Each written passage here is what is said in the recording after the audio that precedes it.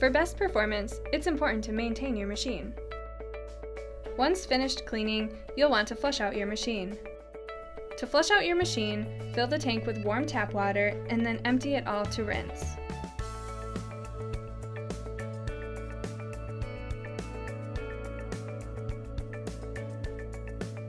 Fill the tank with warm water again, twist the cap back on tightly, and return the tank to the machine.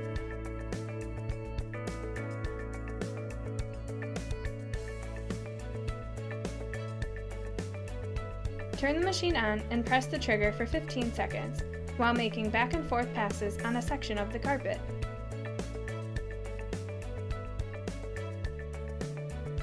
Finally, release the trigger and suck up the water. This will help keep your machine clean for future use. Before storing the machine, clean out your dirty water tank. Be sure your machine is off and unplugged from the outlet.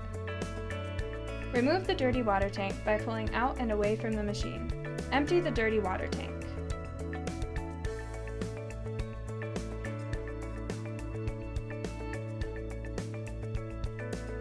Rinse out your dirty water tank.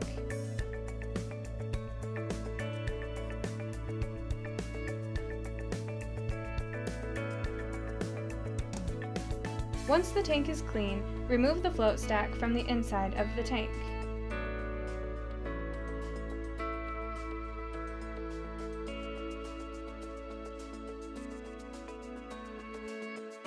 Wipe and remove dirt and debris and rinse under warm water.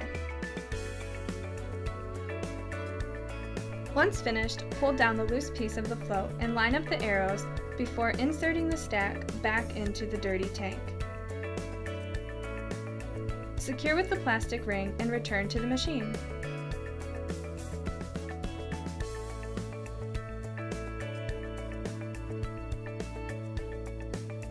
Wipe the exterior of the machine with a cloth.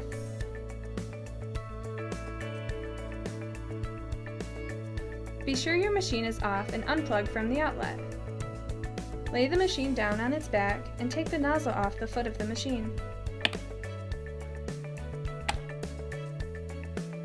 Clean off any dirt and debris from your brush roll using the included comb.